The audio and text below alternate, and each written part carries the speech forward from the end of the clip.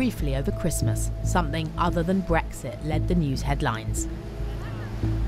In what the Home Secretary termed a major incident, boatloads of migrants began arriving off the Kent coast, seeking asylum in the UK.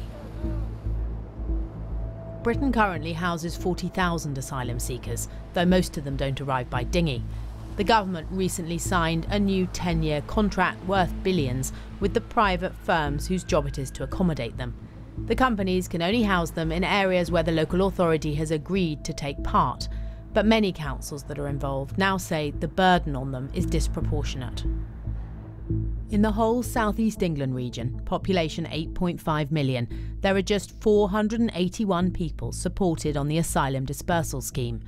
Contrast that with areas with populations a 20th of the size. Bolton, Wigan, Rochdale, Sandwell, Stoke, Swansea, Cardiff, Derby, Nottingham and Stockton each have far more asylum seekers than the entire South East. Many of these areas voted, often strongly, for leave, something picked up on by political leaders. How we deal with asylum seekers isn't just about who we allow to stay in our country. It also offers up questions about the role of the public and private sector. And at its heart is the issue of our divided nation, that sense some have that the die is loaded against them. Which brings us to Barnsley. Put simply, there are people here who believe their town is taking more than its fair share of asylum seekers. Well, it manifested itself most starkly in the Brexit vote. Barnsley was 70% to leave the EU, despite the fact that the EU has been very good to this borough when the coal mines collapsed and we needed investment in the town. So there's a statement there from the community, and we know the reasons for that was all about migration. Why are there several hundred asylum seekers in a town so far away from where most pitch up? It dates back to the early days of New Labour. Security cameras have been put in on the streets of Dover. Such are the tensions here, a town of 25,000 currently home to 800 asylum seekers. But with police... Tony Blair's government was accused of not having a grip on asylum. I think there are genuine people there amongst them, but a lot of them are just economic scroungers. One source has told Newsnight that New Labour viewed asylum as their biggest vulnerability going into the 2001 general election. Back then, most people ended up in London and Kent. Which is where the likes of Barnsley came in. Labour decided asylum seekers should be dispersed across the UK, sharing the burden away from London and the South East, predominantly to places where the housing was plentiful and cheap. Many of these areas have little history of immigration. They're often places where life is already not easy. But the government did make a promise to limit the number of asylum seekers in a particular area so it doesn't exceed 1 in 200 of the population. But Newsnight can reveal a very different story behind the official government statistics. On the face of it, Barnsley's 415 asylum seekers out of a population of nearly 240,000 leaves it comfortably below the 1 in 200 cluster limit. It's more like 1 in 576. The same is true in Calderdale in West Yorkshire, which has 366 asylum seekers with a population of 208,000. 1 in 568 are asylum seekers. The problem with those statistics is they assume the asylum seekers are spread fairly evenly across a local authority, but often they're not. They're clustered in just a few small areas where accommodation is cheap.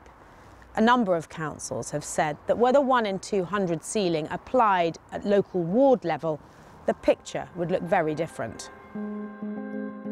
Many councils have been reluctant to highlight exactly where these areas are, but Newsnight's been shown the figures for the Yorkshire region. We can reveal that in Yorkshire there are 10 electoral wards where asylum seekers make up far more than 1 in 200 people. The Park ward in Calderdale has a density of just 1 in 68.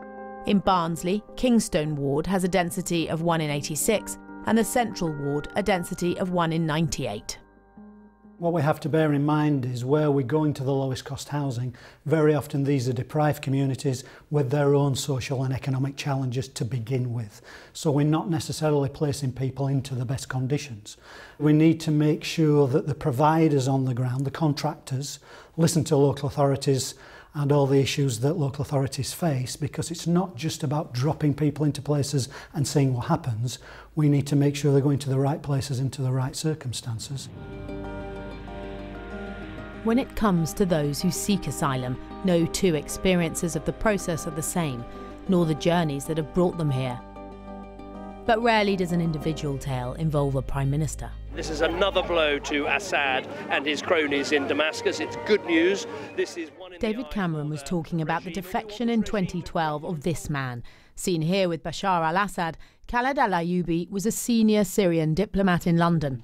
We found him living in Barnsley. So I put them there in winter to protect them, because it's very cold here. Very cold. These days, Khaled al-Ayyubi spends a lot of his time with his much-loved budgies. They are like my children now. I can't live without them. Khaled claimed asylum in the UK a year after the Syrian uprising began. I was one of the first diplomats who defected. I was very scared, and there was a huge danger on me. I came here to be safe. I abandoned all my fortune. I lost all my properties in Syria. But I want to feel safe. I'm not coming here for money. Khaled has been treated well locally. They are good neighbors, you know. Here, they welcome refugees. They're really supportive. But as a volunteer for the Refugee Council, he's met less fortunate newcomers. I met many cases. I saw a person, I think in 2012, he was being racially attacked, and he lost his knee. He became disabled because of that attack.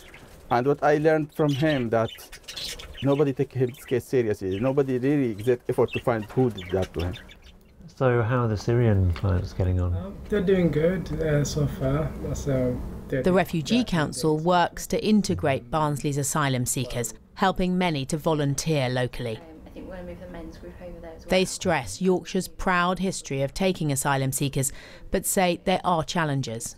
We do, through our service, come across people who've been victims of hate crime and hostility in Barnsley, and we encourage people to report those incidents to the police. But you know, some people say, well, it happens so frequently, I'd be always contacting the police. So, you know, there is this issue in pockets of Barnsley, but I must reiterate there's also plenty of people who've been very, very warm and welcoming. They include Steve Lonsdale, making the most of some mild weather to give his allotment some tending. I feel as though we should make them welcome, because they come from they want a better life. For whatever reason it is, oppression, lack of food or whatever, for a person to come to another country, it's a major thing. I feel as though if I was in that same position, I would want to escape that country. Newsnight did hear concerns from others about the changes brought to Barnsley by asylum seekers and immigration more generally, but there was a reluctance to speak about it on camera.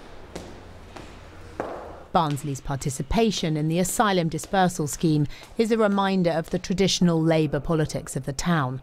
But at the very top here, they insist, with new contracts between government and companies due to start later this year, things can't just carry on as they are.